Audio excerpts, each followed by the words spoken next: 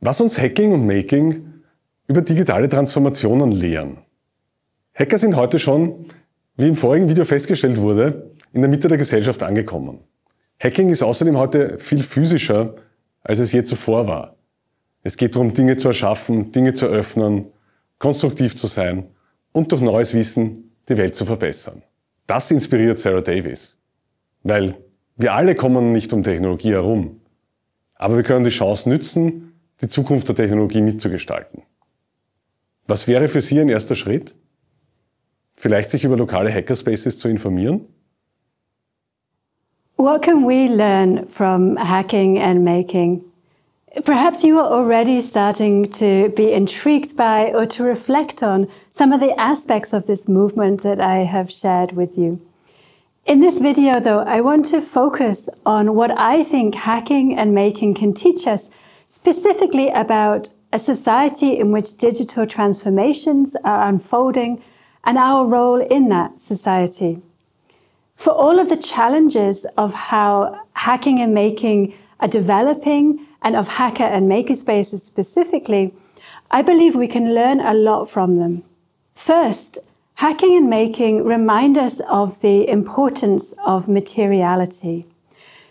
In a world in which the digital is so important, we can often feel ourselves living in a virtual domain. We spend so much time online. Hackers and makers, though, explicitly talked about the ways in which they participated in hackerspaces exactly because they wanted to get their hands dirty with hardware and to meet in real life in a physical space. Even at a time of constant online access, we do hunger for face-to-face contact and for material practices. The hackers that we spoke to, at least some of them worked in IT and were really expert software developers, computer scientists. But they told us they got something different from this hands-on engagement with wood and metal and plastic, even the dirtiness of hackerspaces.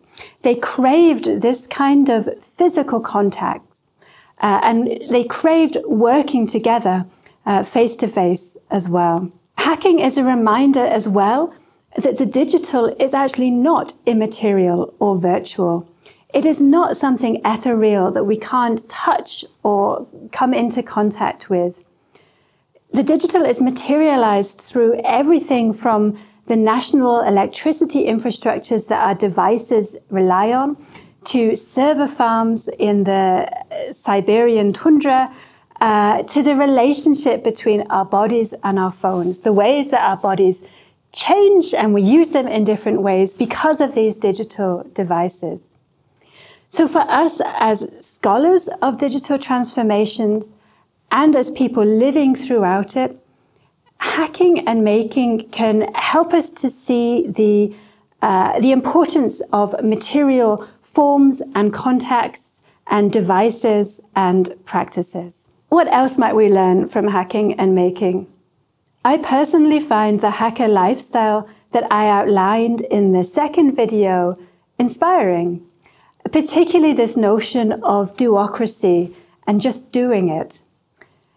Ideas like the value of making things and being creative and constructive, the value of curiosity, the notion that you learn through doing and that we not only want to understand the world around us, but to engage and intervene in it and make it work better. All of these inspire me, not only in my relation to technology, but in other aspects of my life.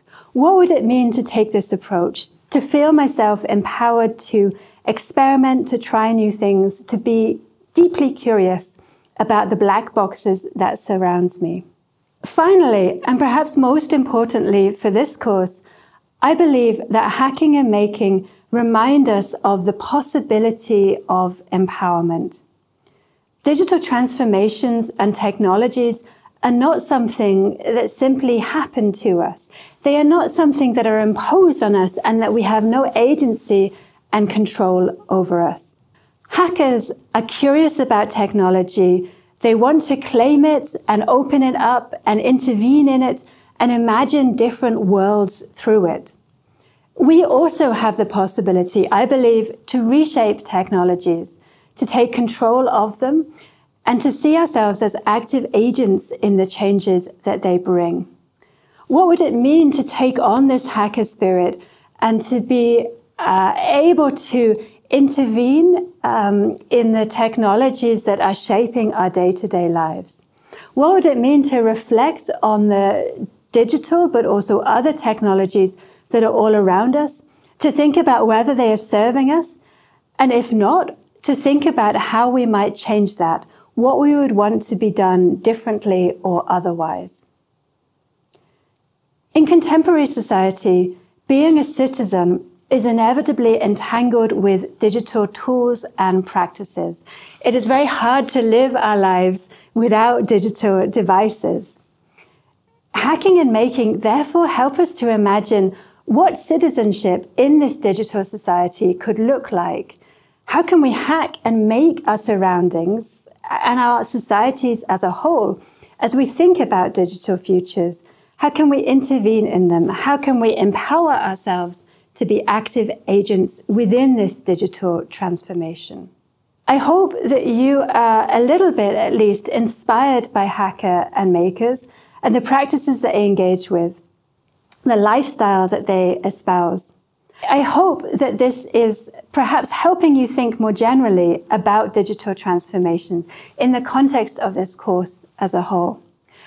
I would really encourage you, if you have been interested at all in these topics, seek out a hackerspace that is near you. Go try it out, see what's on offer, and see how you can also take on this hacker lifestyle to learn and empower yourself and engage in community activities around our active involvement in technology within society. Thank you for your attention.